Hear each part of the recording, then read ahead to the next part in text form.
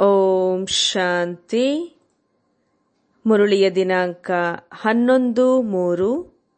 ಬಾಪ್ದಾದ ಮಧುಬನ. ಮುರುಳಿಯ ಮುಖ್ಯಾಂಶಗಳು. ಬಾಬರ್ ತಿಳಿಸಿಕೊಡ್ತಾ ಇದ್ದಾರೆ, ಮಧುರ ಮಕ್ಕಳೇ, ನೀವು ತಂದೆಯ ಮಕ್ಕಳು, ಮಾಲೀಕರು ಆಗಿದ್ದೀರಿ.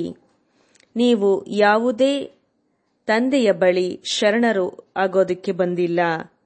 ಮಕ್ಕಳು ಎಂದು ತಂದೆಗೆ ಶರಣಾಗತಿ ಆಗುವುದಿಲ್ಲ. ಪ್ರಶ್ನೆ: ಯಾವ ಮಾತನ್ನು ಸದಾ ಸ್ಮರಣೆ ಮಾಡುತ್ತಾ ಇರಬೇಕು?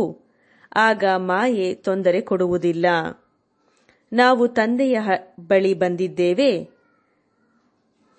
ನಮ್ಮ ಬಾಬಾ ಆಗಿದ್ದಾರೆ, ಶಿಕ್ಷಕ ಸದ್ಗುರು ಆಗಿದ್ದಾರೆ.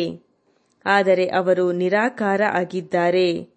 ನಾವು ನಿರಾಕಾರಿ ಆತ್ಮಗಳನ್ನು ಓದಿಸುವುದಕ್ಕಾಗಿ ನಿರಾಕಾರ ಬಾಬಾ ಬಂದಿದ್ದಾರೆ.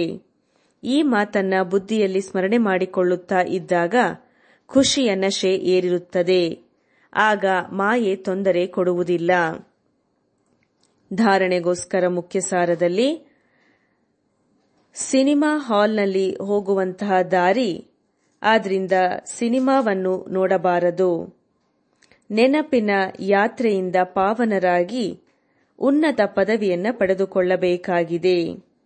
ಈ ಹಳೆಯ ಜಗತ್ತಿನಿಂದ ಮನಸ್ಸನ್ನು ತೆಗೆಯಬೇಕಾಗಿದೆ. ಮನಸ ವಾಚ ಕರ್ಮಣ ಯಾರಿಗೂ ದುಃಖವನ್ನು ಕೊಡಬಾರದು. ಎಲ್ಲರ ಕಿವಿಯಲ್ಲಿ ಮಧುರ ಮಧುರ ಮಾತುಗಳನ್ನೇ ತಿಳಿಸುತ್ತಾ ಇರಬೇಕು. ಎಲ್ಲರಿಗೂ ತಂದೆಯ ನೆನಪನ್ನ ಕೊಡಿಸುತ್ತಿರಬೇಕು. ಬುದ್ಧಿಯೋಗ ಒಬ್ಬ ತಂದೆಯ ಜೊತೆಗೆ ಕನೆಕ್ಟ್ ಆಗಿರಬೇಕು. ವರದಾನ: ಪವಿತ್ರತೆಯ ಶಕ್ತಿಯ ಮೂಲಕ ಸದಾ ಸುಖದ ಸಂಸಾರದಲ್ಲಿ ಇರುವಂತಹ ನಿಶ್ಚಿಂತ ರಾಜ್ಯದ ದೊರೆಗಳು ಆಗಿರಿ. ಸುಖ ಶಾಂತಿಯ ಫೌಂಡೇಶನ್ ಪವಿತ್ರತೆ ಆಗಿದೆ. ಯಾವ ಮಕ್ಕಳು ಮನ ವಚನ ಕರ್ಮ 3ರಿಂದ ಪವಿತ್ರರಾಗುತ್ತಾರೆಯೋ ಅವರೇ ಪವಿತ್ರ ಹಂಸರು ಆಗಿದ್ದಾರೆ. ಎಲ್ಲಿ ಪವಿತ್ರತೆಯ ಶಕ್ತಿ, ಅಲ್ಲಿ ಸುಖ ಶಾಂತಿ ಸ್ವತಃವಾಗಿ ಇರುತ್ತದೆ. ಪವಿತ್ರತೆ ಸುಖ ಶಾಂತಿಯ ಮಾತೆ ಆಗಿದೆ. ಪವಿತ್ರ ಆತ್ಮಗಳು ಎಂದೂ ಉದಾಸರು ಆಗುವುದಿಲ್ಲ. ಅವರು ನಿಶ್ಚಿಂತ ರಾಜ್ಯದ ದೊರೆಗಳಾಗಿರುತ್ತಾರೆ. ಅವರ ಕಿರೀಟ ನ್ಯಾರ ಮತ್ತು ಸಿಂಹಾಸನನು ಭಿನ್ನವಾಗಿದೆ.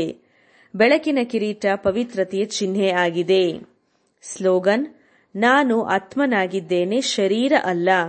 ಈ ಚಿಂತನೆ ಮಾಡುತ್ತಾ ಇರುವುದೇ ಸ್ವಚಿಂತನೆ ಆಗಿದೆ. ಒಳ್ಳೆಯದು.